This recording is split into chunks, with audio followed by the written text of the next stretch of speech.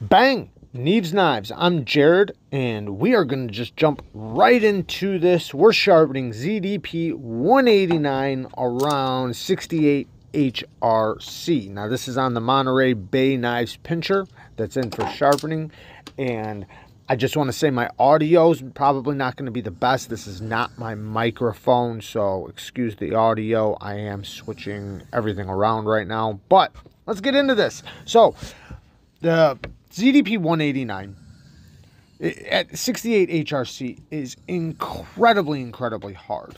Now, if you know anything about HRC and hardness, well, glass, you can cut glass around 66.7 HRC. I believe that's what it is. So that kind of gives you an idea of how incredibly hard this steel is. So, and you know, obviously it has some toughness factors to it, the reason why it doesn't just shatter like glass, but it is incredibly hard. You know, Rockstead does theirs ZDP 189 around the same. So this is similar to like what you'd expect from Rockstead. Now, having that high of HRC is going to incredibly increase the edge retention. So instead of it being, you know, something like a mid-grade steel, it's going to be basically like a super steel with this high of HRC. So once I got it on the stone, I could feel how incredibly hard it was. It almost glass-like. It definitely felt like it was skating across the stone, and you know, and that's just how it's going to be. You know, I'm sharpening on diamonds, and I didn't want to start with an incredibly low grit diamond plate. Not saying that's right or wrong. I just didn't think that that was a good idea in this case. So I did start with my coarsest VENEV stone, which is 165/125 micron.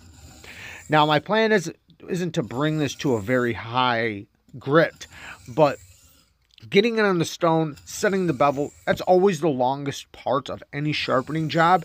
And this, you know, maybe took a little bit longer than probably normal, you know, regular knives, which I don't know what that means, but, you know, on average, it took maybe a little bit longer to set my bevel.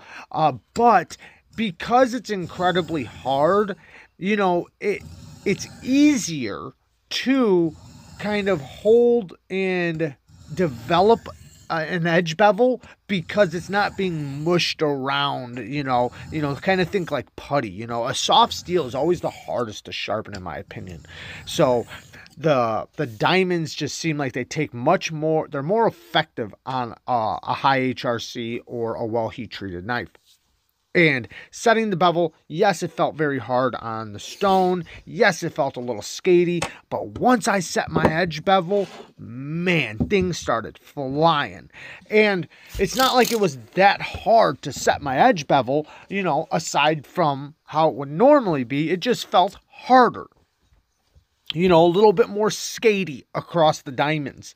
Now, after the edge bevel was set, it was so easy to sharpen, and I could really feel how keen this edge was going to be. I could tell that this was going to take a really good edge, and you know, I was kind of getting excited, you know. But you know, after I started going through my stones, I was only going to hit 3 stones, you know, my 165/125 micron, and I was going to finish on a 50/40 micron, which is, it's like 500 grit, but it's right near 600 grit. And these are the 50/40s, very similar to most 600 grit diamond plates I have. It's basically the same thing.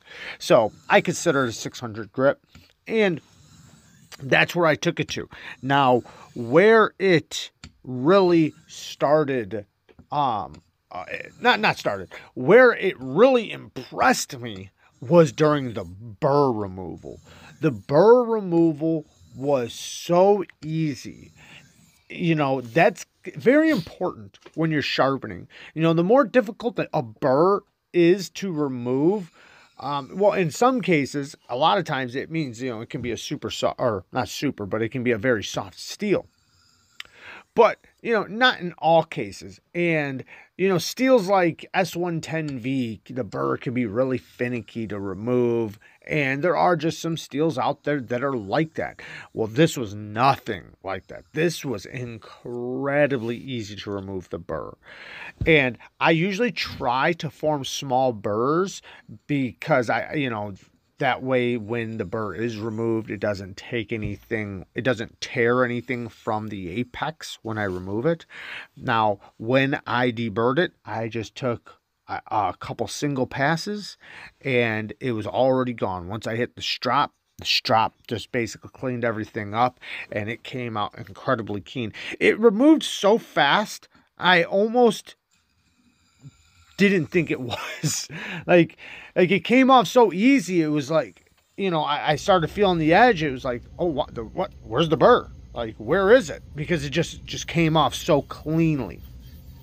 And the edge felt very, very sharp, very, very keen. Now, I haven't sharpened a lot of ZDP189, so I can't speak to what the best grit is to take it to or anything like that. The owner of this knife wanted it at 600 grit, so that's what he got. I did wind up stropping it on 6 micron gunny juice and on a leather strop. And yeah, I'm very, very impressed with the steel. You know, I do think that it seems that it's done very well. It felt very good. And yeah, I'm definitely impressed and I enjoyed sharpening it. I think that, you know, you do want to have a little bit of experience sharpening before sharpening a steel like this.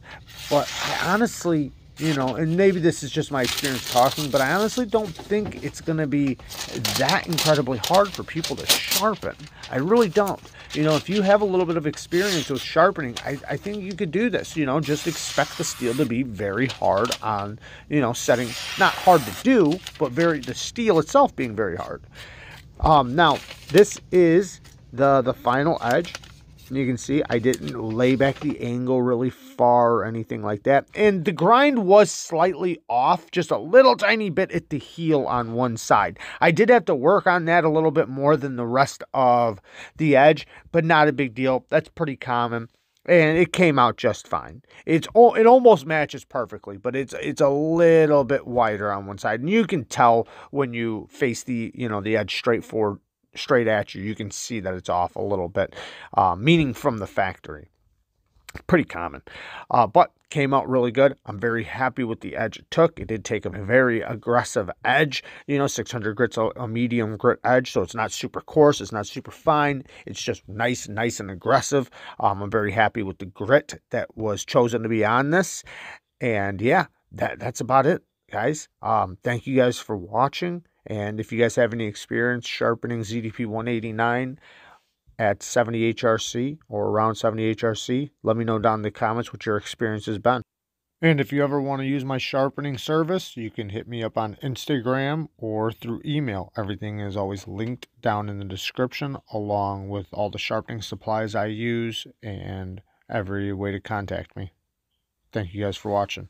Peace.